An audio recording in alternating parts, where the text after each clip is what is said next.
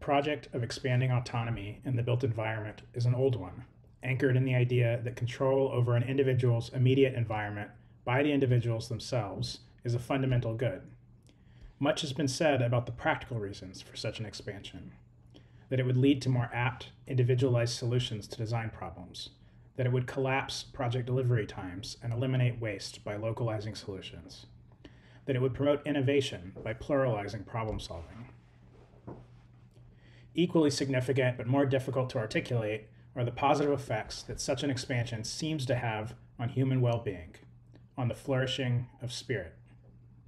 An apparently grounded set of concerns about tools, materials, and material processes is found to be entangled with metaphysical questions about the nature of an individual's existence as a free, self-defining actor, and about the ethical duties that humans have to shape these apparently value-neutral technologies to best serve both individual human spirit and collective well-being simultaneously. For most people, it seems clear that the users of any piece of design should be able to choose to exercise as much control as possible over how it is put to use. They should be able to refurnish as they see fit, alter factory settings, designate what programs will occupy what spaces and when. This limited autonomy over use presupposes that the user takes control only after the object of design has been produced. In such designs, a higher order, typically one made up entirely of professional designers and builders, is charged with conceiving of the design, specifying how it will be made, and doing the vast majority of the labor required to manifest it. While most good designers today go to some effort to preserve autonomy over use for future users, a greater horizon in the expansion of autonomy comes when we consider handing over to users the higher level authority that is still held by the professional class. That is, when the average person is given the authority not only to determine how a finished design is used, but how the design itself manifests, its conception, and its production. In the last few decades, greater efforts have been made to engage the average users of our built environment in the process of conceiving or designing their own environment. What remains to be accomplished is the full transmission of autonomy over production to the users themselves. Contemporary sociologists and psychologists have made us aware of the extent to which our direct physical involvement in the making of our world, not just our abstract control over it, is a key source of meaning and belonging. Study after study shows that the meaning of an object or an environment holds for its end user is greatly enhanced by their direct involvement in its manufacture, leading them to treat the built environment with more care and to invest themselves in its longevity. For this reason, advocates of autonomy in the built environment have increasingly become concerned with its expansion over the physical production of spaces, landscapes, and things. We will not be able to achieve this full autonomy for users until we retool production itself to favor what Ivan Illich calls convivial tools, those that work with, not just for society, assisting tool users in the discovery of their own best ends rather than presupposing them. Such convivial tools are only now becoming accessible to a critical mass of humanity for the first time.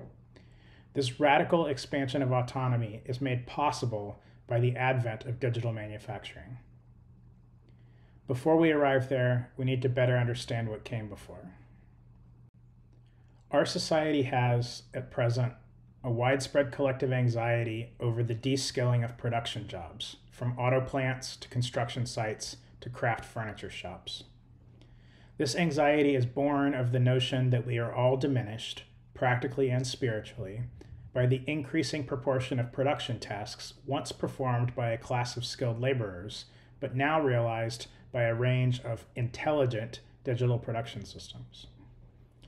Such fears about the replacement of skilled human labor by non-human devices have been around since the earliest days of industrial production. By 1800, theorists of beauty and labor alike were bemoaning the loss of meaning and individual expression present in pre-industrial so-called handwork, and with it, the presence of the human spirit in the built environment. In their formulation, those things made by skilled labor serve as sites for human self-manifestation, self-reflection, and communication of the self to others, the forms of self-expression necessary to the well-being of all humans.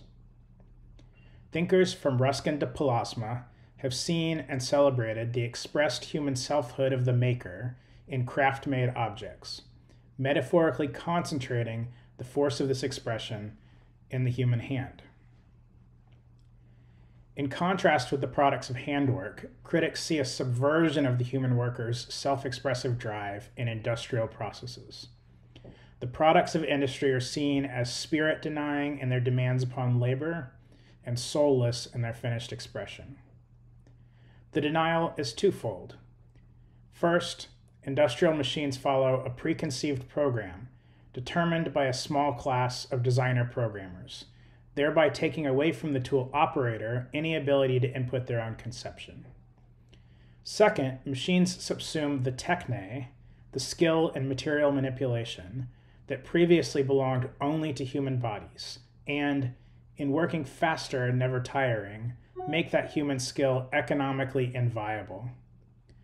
Thus, human autonomy over both conception and production is subsumed by industrial machines and the few individuals who control them.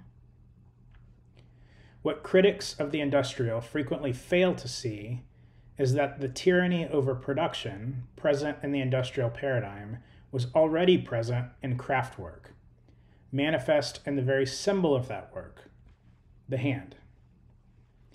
In pre-industrial production methodologies, this hand was, inevitably, a skilled hand, one conditioned in a rare way by experience and time to accurately execute whatever was conceived, one possessing techne. One must note, then, that the average person in pre-industrial times was no more capable of realizing their own self-expression than is the citizen of the industrialized world. Not because such an individual lacked the ability to conceive of their own material expressions, but because they lacked the techne, the skilled hand, to realize those expressions. Just as the seriality of industrial production centralized control over what would be made in a small class of designers, the techne through which production was possible in pre-mechanical times was owned and carefully guarded by a small class of skilled laborers. Before the industrial machine limited who could set the pattern of production, the skilled hand determined who could execute it. When we talk about de-skilling today, we are primarily referring to the transfer from man to machine of those final skills complex enough to have resisted 2.5 centuries of industrialization. What threatens these skills now is the advent of so-called intelligent tools, tools possessing those last bits of techne that heavy industry could never seize from human labor. Complex motor skills, informed decision-making, instantaneous response to feedback. In his seminal 2013 book, The Alphabet and the Algorithm, technologist Mario Carpo first fully articulated the ways in which these new digital tools undermine the serial logic of industrial production through their ability to produce infinite variations within a comparable time and cost framework, distributing the authority of the designer to more individuals, allowing each of us the opportunity to conceive of our own material expressions from greeting card to building. Various small, comparatively affordable CNC tools like 3D printers and multi-axis routers democratize design by wresting authority from the few individuals who presently dictate the pattern for large production runs and place it back into the myriad small workshops and home studios that dominated pre-industrial production. What Carpo and his colleagues have not fully articulated is the way that the very de-skilling these new tools seem to cause by their often uncanny expressions of advanced techne can overcome the control historically exercised by a select class of skilled laborers over fabrication for most of human history. Somewhat ironically, given its central place over the last 2 centuries as a symbol of more human making, the wholesale removal of the hand from production and the migration of its techne from man to machine is precisely what is facilitating this unprecedented democratization of the means of production. For perhaps the first time, a huge portion of humanity is able both to conceive of and execute their own material expressions autonomously, beholden neither to the production choices of industry nor the rarefied skills of craftsmen. This expansion of full autonomy to the average individual has immediate practical implications. People can now identify design problems in their own lives. They can conceive of solutions that fit their specific circumstances, and they can manifest those solutions in physical form within mere minutes, very close to home, and at costs that rival or undercut the price of a solution from the market. These homemade solutions outperform most industrially produced solutions because they frame a specific problem and more directly meet that problem, both qualities that mass seriality could never attain. They also radically reduce waste by eliminating most of the environmental tolls of transportation and storage. They provide apt solutions that will be used longer and treasured more, and they produce quality goods that resist the built-in obsolescences sown by commercial producers throughout industrial goods to seed future consumption. Beyond these practical goods, the near simultaneity of conceiving and making, alongside the relative dearth of financial, ecological, and personal risk that they embody, empowers the average user to explore their world, using these new tools for discovery rather than treating them as production technologies alone.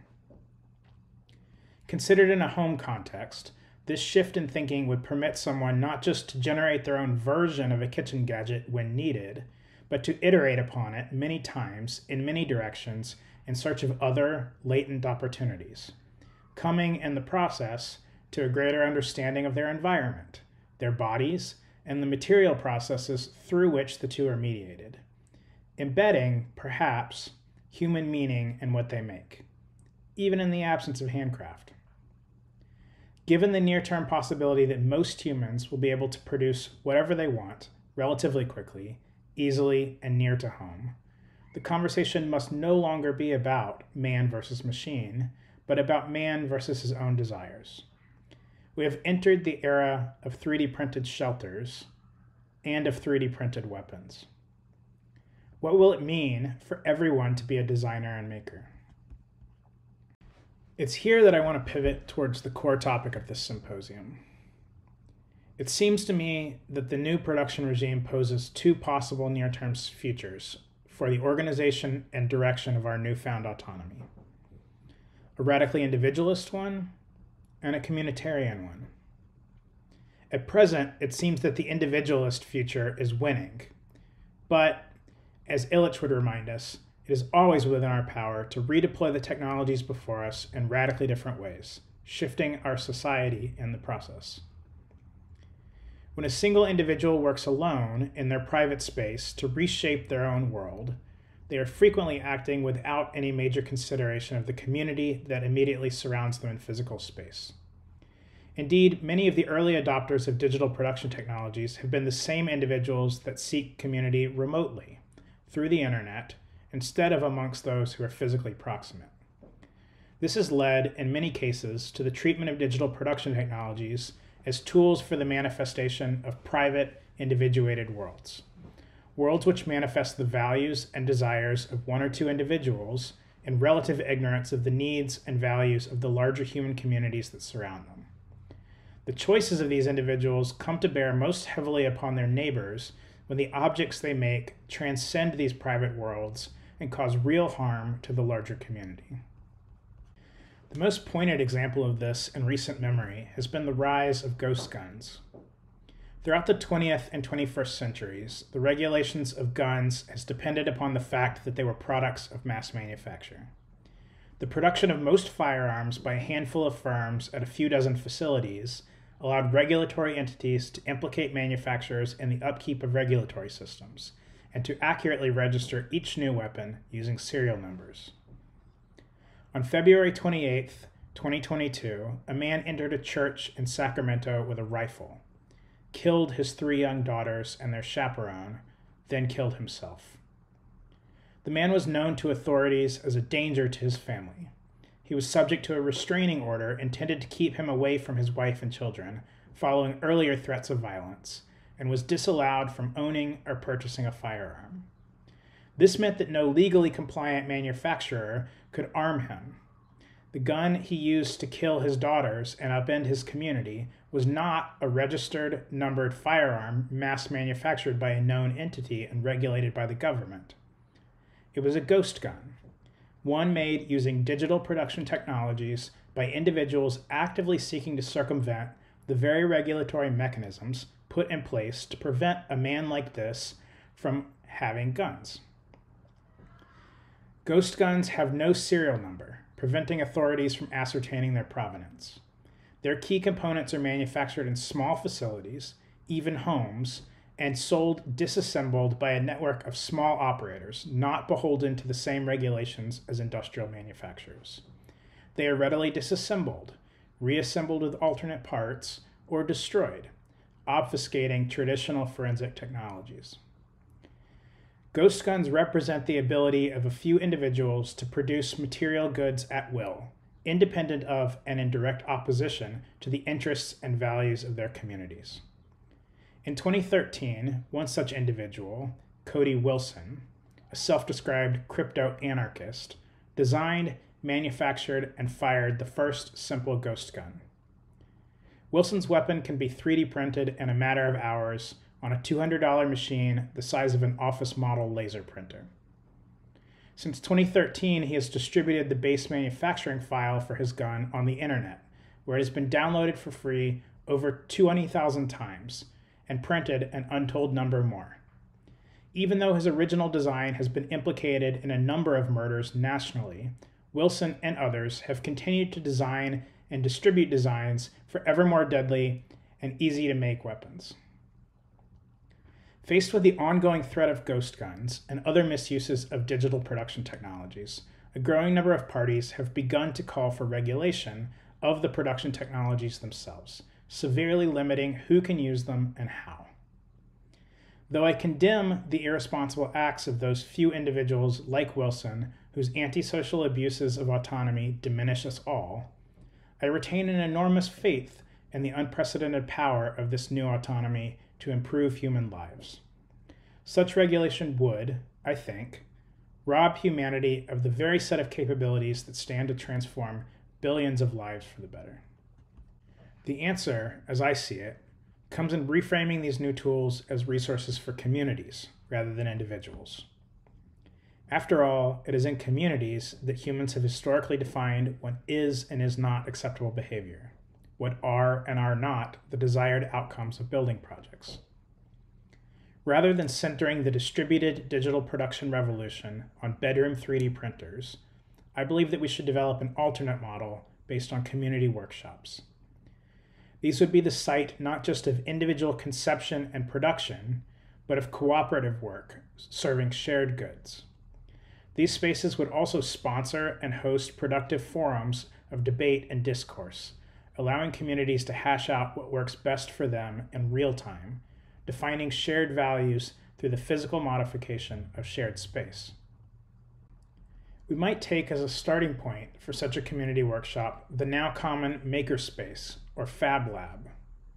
We see here a wonderful one I belong to in Philadelphia called NextFab.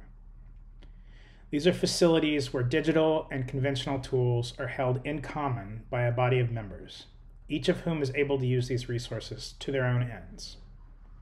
At present, most of these facilities are organized to foster small businesses that produce and sell goods, not yet working to place the power of digital tools directly in the hands of individual conceiver makers. Still, it's not hard to imagine transmuting this model into one that serves a broader community, encouraging individuals to make what they need themselves, while allowing the collective to police the borders of individuals' actions, ensuring that common resources are not being used against the community's interest. I'd introduce a second precedent into the equation alongside makerspaces, that of the storefront design studio. Here, I look to another Philadelphia organization, Tiny WPA. Though founded by two trained designers, Tiny WPA invites any and all community members, who they deem building heroes, into their space on an equal footing with the professionals, making it clear to them that they are capable of defining their own needs, developing their own solutions, and concretely manifesting those solutions using a variety of hand, power, and digital tools. Though the pros trained the first few teens who wandered through their door in both basic design principles and basic shop processes, members of the community now educate and support one another. TinyWPA operates its Studio Come Community Center out of a storefront in West Philadelphia, where the neighborhoods of Mantua and Powelton Village meet, anchoring themselves within a community that sees little investment from the city or from private developers, but has a long-standing tradition of DIY improvements to the built environment and mutual aid among community members. Thus situated, TinyWPA has become more than a community workshop.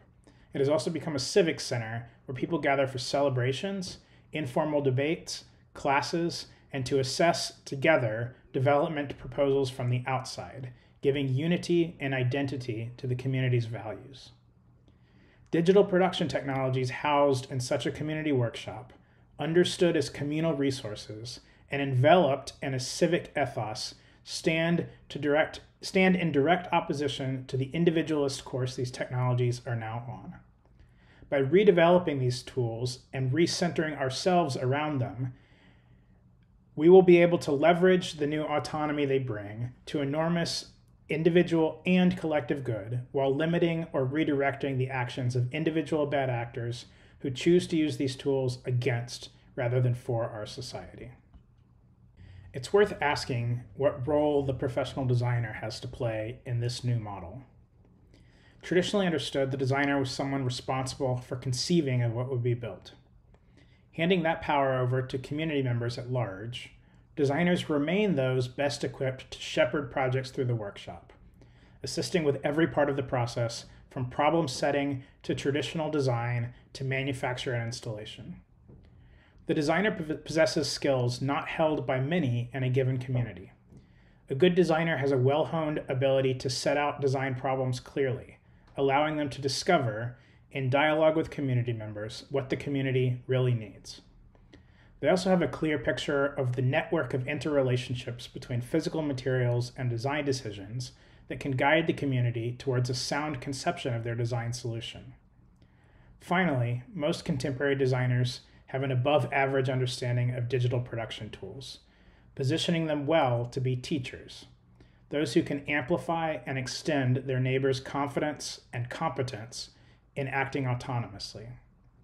This triplicate role, guide, partner, teacher, positions a community's resident designer as a kind of pastoral figure within the workshop, operating in the service of both the practical and spiritual well-being of the community. I'd like to reference here a London-based practice that I deeply respect, called 00. Though initially founded as an architecture firm, they have transmuted into something akin to a design consultancy, but one emplaced in hyperlocal community makerspaces that they call impact hubs. Founder Indy Johar has called these hubs, quote, platforms to encourage autonomy, to organize micro-acts which can create virtuous social, environmental, and economic cycles, end quote. Though centered on digital production technologies, 00 understand these hubs more broadly as local centers for generating community autonomy within a networked and interdependent world, staffing them not just with designers and fabricators, but also economists, anthropologists, legal experts, policy thinkers, and community organizers, who are together tasked with, quote, helping people to organize themselves locally and to create institutions and organizations which are fundamentally focused on civic purpose, end quote. The network of localities and communities that is 00 serves as a shepherd for and guarantor of the autonomy of the many, acting as a servant leader in what Johar calls the boring revolution, the one that must precipitate significant societal change before any flashier technological revolution can fully manifest. The widespread replacement of industrial production by the new digital paradigm is upon us. With it, we will see an unprecedented expansion of individuals' ability to both conceive and manifest their own unique vision of the material world. It is incumbent upon us as professional designers to encourage the adoption of these technologies in a pro-social way by centering them in communities rather than allowing them to serve only the isolated needs of increasingly distanced individuals. It also falls to us to accept a transition in our own roles, giving away the monopoly we have historically had on the conception of the built environment so that a greater body of our peers can dream for themselves. Our reward comes as a higher calling, to act in direct service to our communities, sitting at the heart of new processes of cooperative making as guides, facilitators, and champions of our new communally defined world.